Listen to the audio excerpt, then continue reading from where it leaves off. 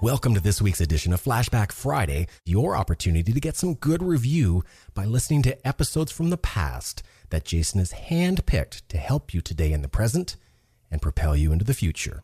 Enjoy. This show is produced by the Hartman Media Company. For more information and links to all our great podcasts, visit hartmanmedia.com. Welcome to Creating Wealth with Jason Hartman. During this program, Jason is going to tell you some really exciting things that you probably haven't thought of before and a new slant on investing. Fresh new approaches to America's best investment that will enable you to create more wealth and happiness than you ever thought possible. Jason is a genuine, self-made multimillionaire who not only talks the talk, but walks the walk. He's been a successful investor for 20 years and currently owns properties in 11 states and 17 cities. This program will help you follow in Jason's footsteps on the road to financial freedom. You really can do it. And now, here's your host, Jason Hartman, with the complete solution for real estate investors.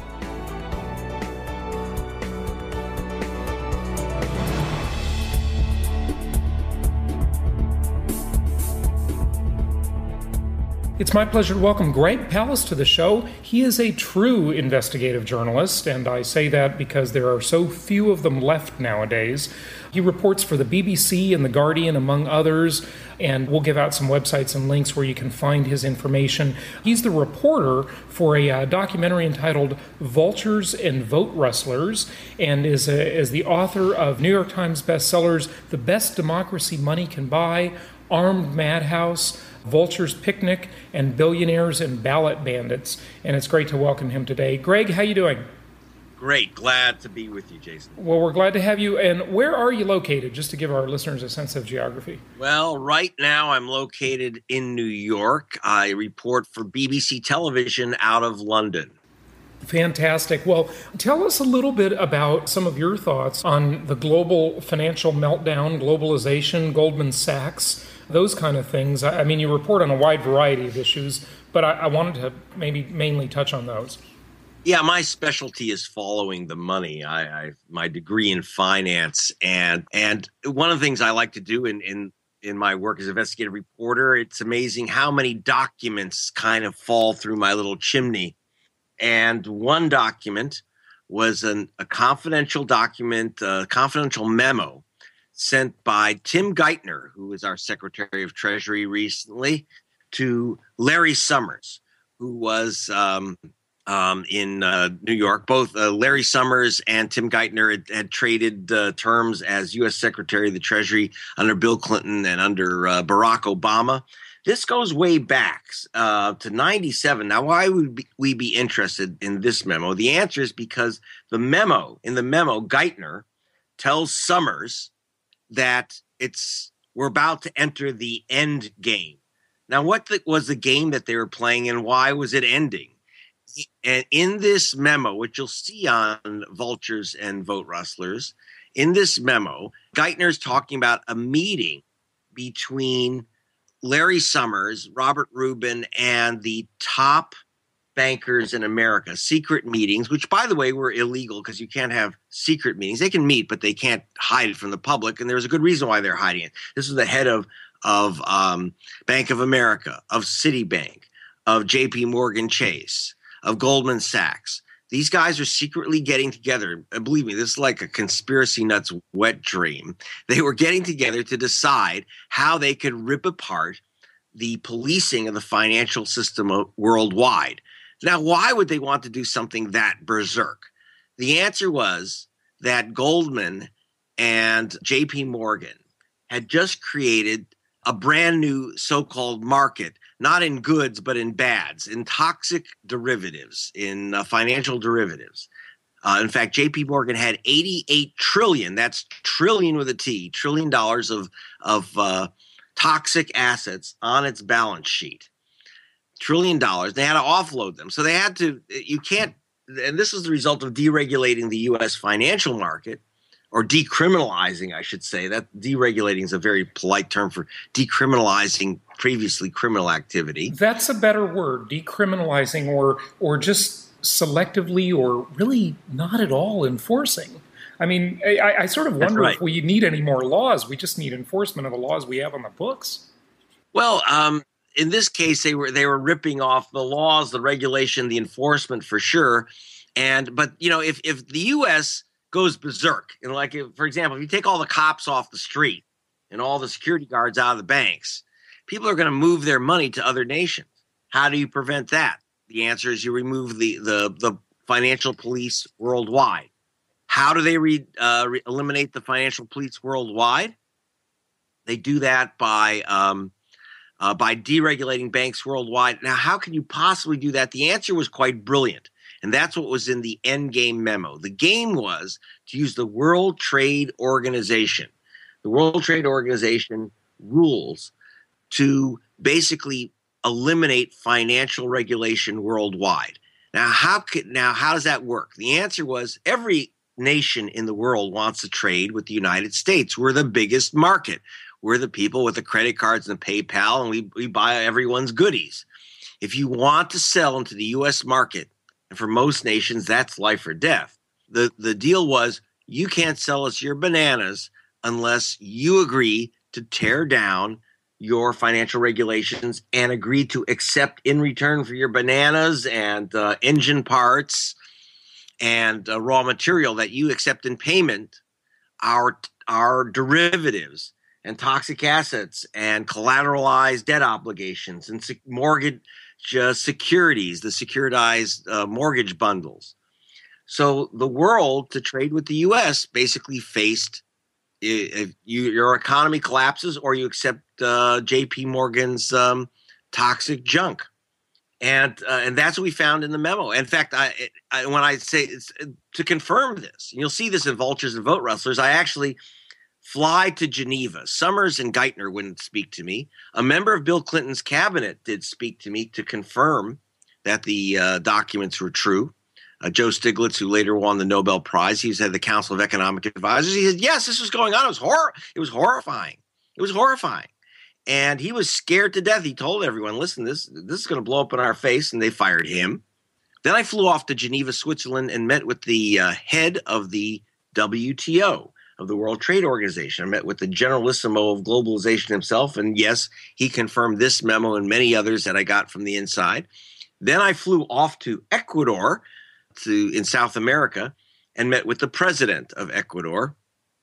Actually, I met with two presidents of Ecuador, the one going in and one coming out, and two presidents of Ecuador, and went over the documents of Ecuador as an example, where Ecuador is told, we're not going to buy your bananas, baby, unless you accept our toxic junk, unless you deregulate your banks. Welcome to this week's edition of Flashback Friday, your opportunity to get some good review by listening to episodes from the past that Jason has handpicked to help you today in the present and propel you into the future. Enjoy. This was not a small issue in Ecuador because the nation exploded.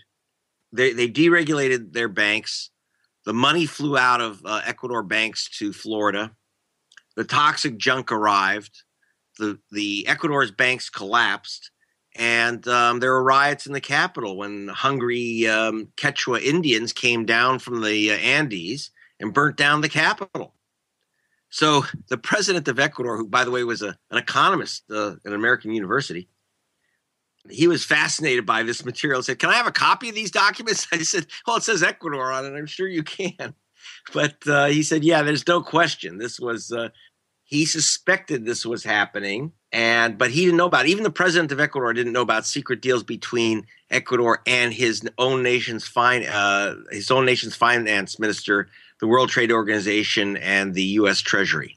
Unbelievable. Just unbelievable. But let's just back up for a moment and just talk about the kind of the context of this. I mean, these are negotiations of deals between countries. So yes. One country has this to exchange for another country who has that to exchange. And they come together, and it's a meeting of the minds. So isn't this just a meeting of the minds? Isn't this just a business deal? I mean, is it right to blame the U.S. for cutting a good deal for themselves? Well, let's break that into two parts. First of all, let's not blame the U.S. Jason, You weren't contacted to approve this. I was Fair enough. Yeah. They didn't say, hey, Jason, hey, Greg Palast, what do you think of this idea? Will this benefit you as a citizen of America? Right. Yeah. It's more about lobbyists for Goldman Sachs, of course. Yeah, it wasn't even lobbyists. It was the actual top guys. Oh, here, you'll enjoy this one, by the way. One of the ways I confirmed the authenticity of this memo is that it had the private phone numbers of the top guys at Citibank and Bank of America and Goldman. So I called. I used to call the phone numbers, and you didn't get to a secretary. You didn't get to, Did Lloyd Blankfein answer his cell phone? I got to the former CEO of Citibank, Kaminsky, and I got him. Hi. He was surprised that it wasn't, it's kind of a special line to the U.S. Secretary of the Treasury. And of course, I had to declare I'm Greg Palast, BBC Television. And then so that was a quickly ended conversation. Suddenly all those numbers went dead. But it was funny. Those numbers were quite authentic. And in fact, you can get them. You can dial them yourselves. You'll see. But they don't go to those presidents anymore and those CEOs.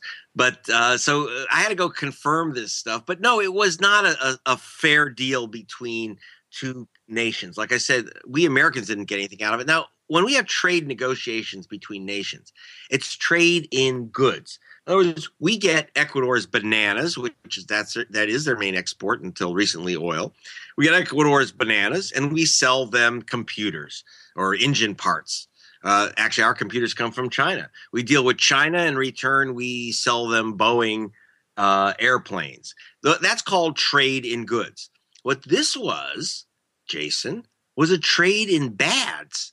In other words, we get their bananas and we give them collateralized debt obligations, which are like bags of poop, financial poop. You can fertilize. This is one of the ways, a lot of people, Greg, a lot of the guests on my shows, and, I've read extensively about it. For some reason, I have this morbid fascination with doom and the end of the world and the dollar collapse. And a lot of people talk about how the dollar is going to collapse, America is going to collapse, there's going to be another economic meltdown and so forth. But what you're talking about right now is just one more of so many examples of the John Perkins style economic hitmen concept, where the U.S. is bullying the rest of the world into these bad deals. And it's not fair, it's not right, but the argument that I make is that it can continue for decades to come. Well, I want to just again emphasize, it's not America that is forcing the rest of the world to eat financial poison, collateralized debt obligations, et cetera. Just so you know, I mean, I have You want to make the distinction that it's the Wall Street banksters. It's the banksters, and you're talking about in collaboration with the top Treasury Department officials. I'm talking about the head of the Treasury secretaries. And so it's not, again, the American people. Citibank, for example, Robert Rubin at this time was Secretary of Treasury. He had been prior the CEO of Goldman Sachs, become Secretary of the Treasury. While he's Secretary of the Treasury, there was an illegal, at that time, because banking deregulation hadn't been signed yet, there was an illegal combination of American Express with Citigroup, with Citibank, creating something called Citigroup. Now, that was combining investment banking with commercial banking, where you keep your savings in a nice little kind of piggy bank, which is guaranteed by the U.S. Treasury. So now we have investment banking, which is kind of financial casino. You have suddenly the American public is on the hook backing a casino rather than a piggy bank. That was completely illegal, but Robert Rubin, turned a blind eye, didn't object, then changed the law to again decriminalize it. And within 6 months, he left the Treasury. Within 6 months, he was made co-chairman of this new combined, previously illegal entity. He was paid compensation, Robert Rubin, of $110 million. He goes from the U.S. Treasury, sits on top of an illegal combination, makes $110 million. It goes bankrupt, and the U.S. Treasury puts in $50 billion in bailout money. That's you and me. and $4 trillion, and that's with a T, $4 trillion in loan guarantees to Citibank. This is how it works. Now, again, it's not the American people, it's not the American government or it's not America that did this.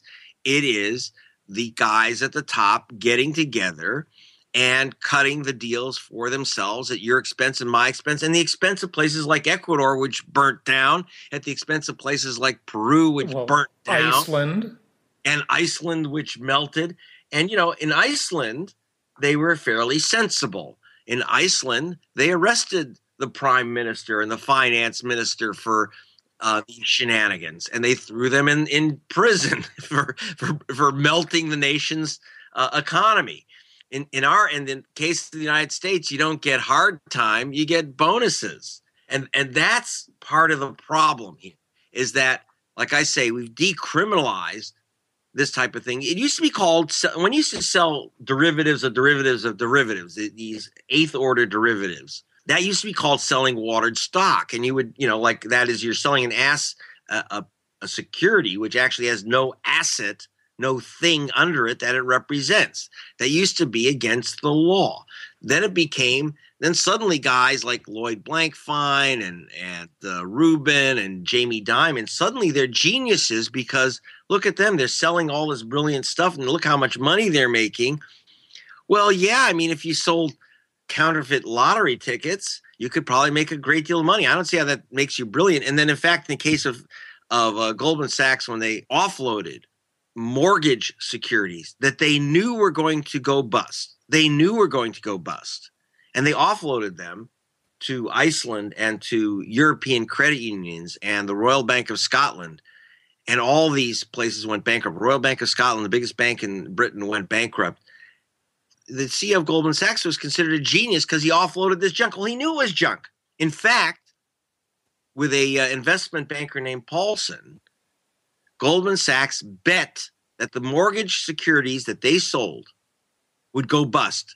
And Goldman and their client made $4 billion when those securities went bust. In other words, it's like a car dealer selling you a car and betting immediately, putting a bet that your car will blow up and explode in 24 hours.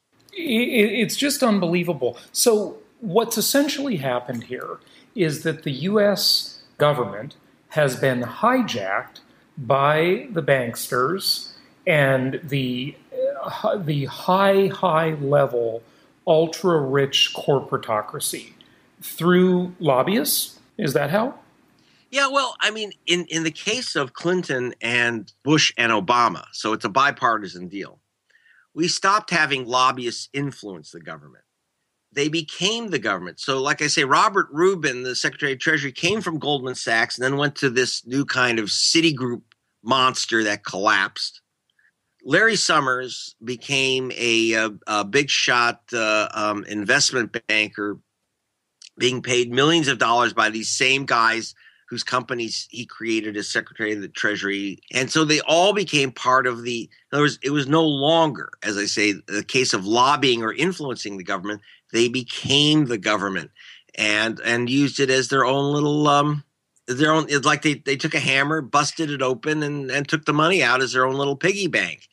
And that's the problem is that our government has become the banksters. For example, in the case of Barack Obama, and you had asked me before the show whether I was on the left or the right or the whatever, and I was laughing because the right thinks I'm on the left and the left thinks I'm on the right, and it's and the thing is I'm an investigative reporter, so I go after both. In the case of Barack Obama, who had ever heard of this guy, right? The one we were waiting for, the one who came out of nowhere. Yeah, he came out of kind of nowhere. I lived in his district as a state senator in Chicago, and he was a nobody, Obama, and until a bankster, a billionaires named Penny Pritzker, was worth about $4 billion, picked this guy out because she had been running a bank in his state senate district called Superior Bank, which had fleeced all the poor people. This is a very poor community, had fleeced all these poor people with crazy subprime loans. She was one of the inventors of subprime loans. It caused tremendous destruction. because this junk was considered illegal at the time, Penny Pritzker personally, with her brother, was fined $400 million. I don't think anyone in American history has been personally fined $400 million except Penny Pritzker. She was barred from ever having anything to do with banking. So she decided the only thing she could do was pick a president. So she found Obama, decided to make him president, set him up with in a deal with Robert Rubin and Jamie Dimon, who lived in Chicago. Pritzker, Dimon, and Rubin put the big money behind Obama. And when he became president, of course, he picked Rubin's guys to run the Treasury Department. And today, Penny Pritzker, who had one of the biggest fine in American history for a criminal operation, who is not allowed to get near a U.S. bank by a consent decree, is the United States Secretary of Commerce. He's in he's in Obama's cabinet. She's in Obama's cabinet. So there it is. I mean, you couldn't write fiction like this. I mean, this is just unbelievable. We live in this is a crazy world. Yeah, and that's why. And Tim Geithner, the guy who doesn't file his tax returns, becomes Treasury Secretary. I mean, this is just insanity. It's so obvious. Yeah, and the thing is that, in the U.S. papers would not touch this issue of Penny Pritzker becoming Secretary of Commerce. She was blocked, by the way, in his first term by labor unions because she was known as a union buster, and on top of everything else. But even the unions have lost their clout because, after all, she raised $750 million for him. And I know that there's the myth, and my Democratic Party friends don't like this. There's a myth that Obama was created by this kind of kiddie campaign and people putting in nickels and dimes and all these small donors. That's a bunch of crock because, yes, the suckers came along and put in their nickels and dimes. But after Robert Rubin and Jamie Dimon and Penny Pritzker and a group she literally called the Ladies That Lunch on the Gold Coast of Chicago, who got together with Obama, after they created this guy, that's what made him president. And he returned the favor. He didn't put any nickel and dimer donor in the cabinet. He put Penny Pritzker in the cabinet. And I would like someone to tell me what qualifies her other than raising $750 million for Obama. And imagine what Rachel Maddow would say if George Bush took in someone who had one of the biggest criminal activity fines in finance in American history and put that person in the cabinet. I mean, this is someone that makes Dick Cheney look like a Muppet. I know. It's just crazy. It's just crazy. The thing that I get to, Greg, is you mentioned right at the beginning of the show, you talked about lack of regulation, right? And decriminalization of these various unethical activities. I want to say illegal, but maybe they're not actually illegal in the financial world.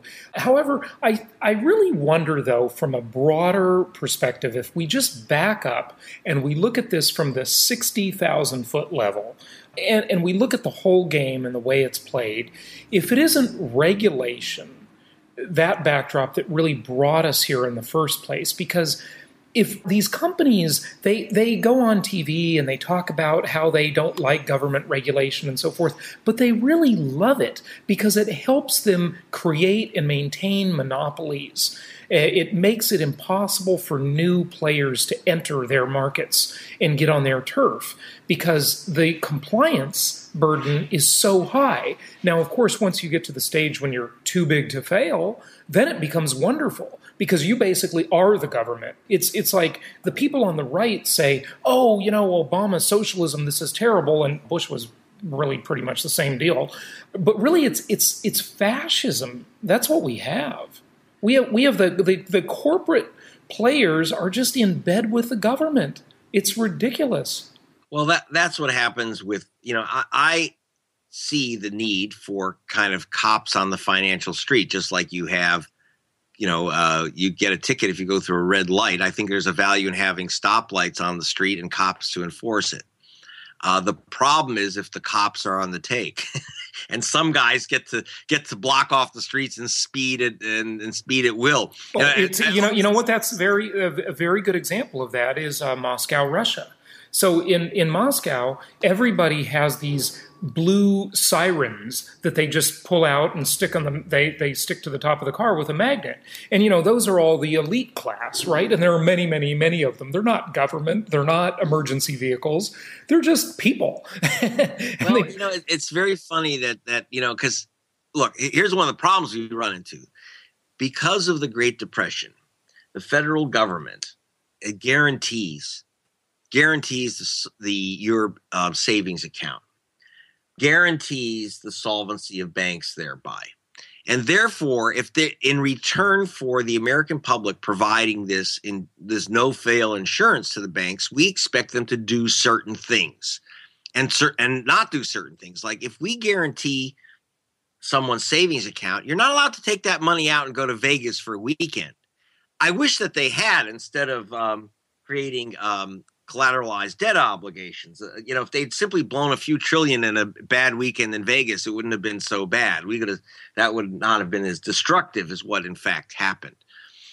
We've had, that's the problem, is that once we start down the path of saying, look, we really have to guarantee people's money and your savings, which makes sense. But now you're saying to a private entity, whatever happens, it's all guaranteed. So go crazy, guys.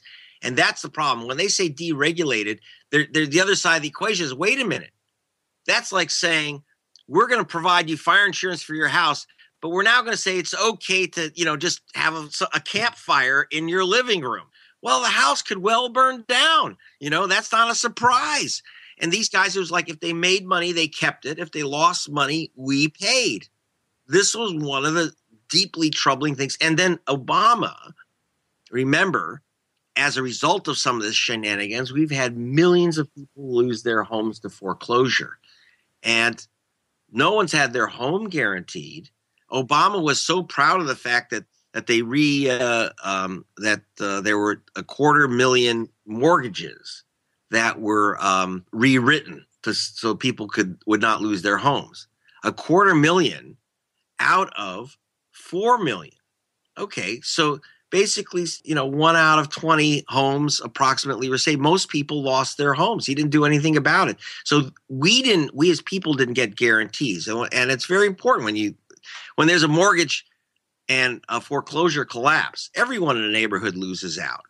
When you have that foreclosed home next to you with the weeds growing up and the windows, it's a bad deal. It's a disaster. And so there used to be something called a social contract. We'd give these banks some protection, but in the end, all we wanted was a safe piggy bank, reasonable loans, a mortgage, and a loan for our kids to go to college. And instead, these became official, government-backed loan sharking operations, and that's what I talk about in Vultures and Vote Rustlers. In fact, I had one of the last pieces. It's 8 pieces from my investigative reports from BBC television. And in the last piece, called Goldman Sachs Attacks, you'll love this, Jason. In Vultures and Vote Rustlers, in that story, I don't know if people are aware of this. Some of your sophisticated listeners do know this. Goldman Sachs was turned into a commercial bank with government guarantees, a government-backed commercial bank. It had been an investment bank. It was right. Of course, they all converted when the financial crisis happened. They just all instantly became regular commercial banks versus investment banks. Unbelievable. The purpose was so they could then get government bailout money, because investment bank is just, like Lehman Brothers, they allowed that to go bust. So they said, so the other said, well, we're not investment banks anymore. We're commercial banks, which is usually a bank with where you can put your savings, and they have ATM machines and branches you can put your money in. Well, in the story I did, I realized that Goldman Sachs, if it was a commercial bank, under the law has to have branches and ATMs and provide mortgages and student loans and provide service to its community. That's called the Community Reinvestment Act. That's by law. In other words, we give a guarantee to commercial banks, but they got to give us something back. And so I started investigating it. And sure enough, now a lot of banks like Citibank, they don't want to bother helping the average person. So what they do is they give like a $500 million to a bunch of community banks, community credit unions, say, okay, you take care of our good side for us. Here's a check. and you loan you money. Goldman Sachs got $20 billion from the U.S. Treasury, and to fulfill its obligation to help the public financially, it made a big shot $5,000 donation to a little community bank. Oh, isn't that nice? That would be like, let me see. That would be like me cutting up a penny and giving a little tiny portion of a penny. and then what happened was, then they took back the $5,000. You know why? Because they gave it to a community credit union, the Lower East Side Credit Union in New York, which is near Wall Street. They said, okay, that takes care of our obligations. It's $5,000 to this little bank, community bank. It also happened to be the bank of an organization called Occupy Wall Street. So when Goldman found... Yeah, they didn't like that, right? I remember hearing that story, actually, yeah. To the banker of Occupy Wall Street, they withdrew their $5,000 and told all the other banks, withdraw your money. This is the banker for Occupy Wall Street. Like when people put money in those buckets on Wall Street, they took it to this credit union. And so they removed the money. Now that's illegal because, another illegal activity because you can't, they didn't give that money out of generosity. It's the law that they had to give this money out, even though it was like ridiculous, the amount. But even that they couldn't stand. So, it's like the problem here is that, but they understood in a way that a protest like Occupy Wall Street and bankers who supported something like Occupy Wall Street were ultimately a real threat to their bank because it was an expression of public anger. Whether you agree with the Occupy movement or not, it was expression of people who were just fed up to here and saying, we don't want to be in these commercial banks anymore. Forget it. And or like these investment bank casinos wearing commercial bank clothing, which is what Goldman Sachs is. And so even today, I'm trying to figure out what Goldman Sachs does in return for all the money we gave them, because they are required under the law to if they're going to be a bank, to be a bank. Where's my student loan for my son, guys? That's the law. And once again, if I don't follow the law, the troops are at my door, right? The police are at my door, right? If I don't have a license plate on my car, I drive down the street, I'll be stopped in 3 minutes. Goldman Sachs, for all the billions we gave them, is supposed to give us something back. It's called banking. And they haven't done that. But, no one's saying a word because, hey, they're Goldman Sachs. And Obama says, in the case of J.P. Morgan Chase, hey, that's his favorite banker. When J.P. Morgan Chase was caught again and again and again in financial shenanigans, which we back because we guarantee this bank, like the London whale story, which is about a bank gone wild, losing billions of dollars, trying to corner the market in treasury bonds, which is what it was all about. They knew that they were doing something illegal. The top guys knew they were doing something illegal. And they said, oh, some small guy went wild. $10 billion wild? And again, the American public picks up the tab because we are guaranteeing them. And Obama's statement, after some people said now it's the fourth criminal or quasi-criminal activity that we've caught J.P. Morgan in, how come you are not doing something to rein in this rogue bank? And Obama's statement was, and I quote, this is your president saying, I wish other banks had managers like Jamie Dimon. Well, if that happened, we wouldn't have anybody. We'd be eating out of garbage cans. I know. Unbelievable. I was stunned and asked him, well, why are you allowing, under government supervision, allowing Jamie Dimon to have these giant bonuses given everything? And he literally said about Dimon, who is, again, head of J.P. Morgan Chase, said, why should we punish Jamie Dimon? And you know what, Mr. President, if you don't know why we should punish J.P. Morgan's CEO, a bank gone completely wild with our money, if you don't know why he should be punished, you really are not fit for that office. I'm sorry. Unbelievable. And every couple of years, it seems like there's a big scandal with Merrill Lynch and some crooked dealings that they're engaged in, and it just goes on and on and on. Yet Obama thinks that anybody who makes over $249,000 a year is flying around in a private jet and they should be, demonized. it's just like at every level, you can tell the corporatocracy has bought the government. They own the Senate. They just own the government. Maybe not the Supreme Court, but they own the other two branches. Well, it's interesting. I mean, one of the things that we find is that, you have, for example, Obama got up during the presidential debates because Mitt Romney, whose worth is somewhere north of $250 million, pays almost no tax. Well, his biggest tax loophole that he uses is something called carried interest deduction. And it really only applies to a few billionaires. There's very, very few people get to use this loophole, and it's mostly billionaires who are speculators. It's not people, this is, job creators. It's a real stretch. So in fact, Baron Rothschild wrote an editorial in the Wall Street Journal saying, we really got to get rid of this tax break. It's an embarrassment. I mean, there's a lot of ways to save money, but this is like giving a tax break for speculation to billionaires is a little bit embarrassing. We should get rid of this. If we got to give up something, this is it. So Obama said it's the one single loophole he said he was going to close.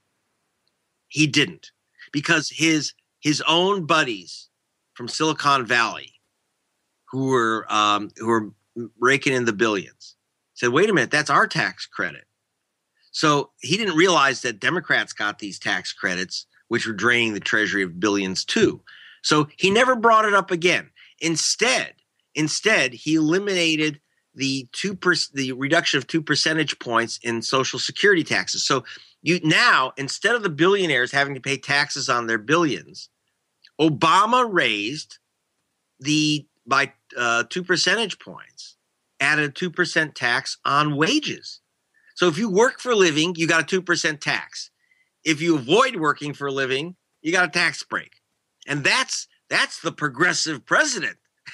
I'm not saying the Republicans would have done it any different, but it's like this is a guy who is supposed to say that made big speeches about inequality in America. You know what? Save me the speeches. Don't charge me for working for a living by raising Social Security taxes. It's crazy. It's just unbelievable. It is unbelievable at every level. Greg, give out your website, tell people where they can find you and find the documentary. By the way, I've watched about half the documentary. Really interesting stuff. I highly recommend it. It gets better and funnier. Yeah, it's grim stuff, but it's funny. If you don't laugh, I've missed it, because it's so grim that you've got to laugh. Yeah, and it's the only release we can have is a little bit of laughter among the absurdity. And in fact, it ends with an actual cartoon of the Koch brothers and their vulture friends, little birdies, feeding their little chickadee, Chris Christie. So so it's investigative reporting with cartoons, Vultures and Vote Rustlers, and it's a DVD, or you can get it as a download at www.gregpalast.com. By the way, this was put out by my not-for-profit foundation. Unlike my other films, it's purely to support not-for-profit, non-partisan investigative reporting, but you'll have fun with it. It's about an hour and 10 minutes. So that's Vultures and Vote Rustlers. Just go to www.gregpalast.com. www.gregpalast, gregpalast.com. And, you'll get some laughs and a lot of information.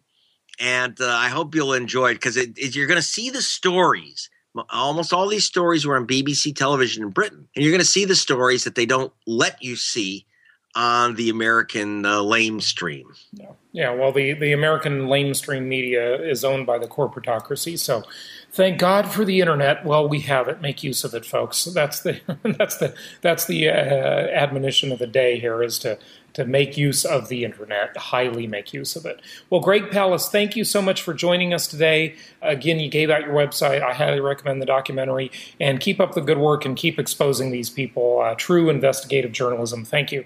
Jason, you do great work, and thank you for bringing me across the electronic Berlin Wall. Bye. Now you can get Jason's Creating Wealth in Today's Economy home study course. All the knowledge and education revealed in a 9-hour day of the Creating Wealth Bootcamp, created in a home study course for you to dive into at your convenience. For more details, go to jasonhartman.com. This show is produced by the Hartman Media Company, all rights reserved. For distribution or publication rights and media interviews, please visit www.hartmanmedia.com or email media@hartmanmedia.com. Nothing on this show should be considered specific personal or professional advice. Please consult an appropriate tax, legal, real estate, or business professional for individualized advice. Opinions of guests are their own, and the host is acting on behalf of Platinum Properties Investor Network, Inc. exclusively.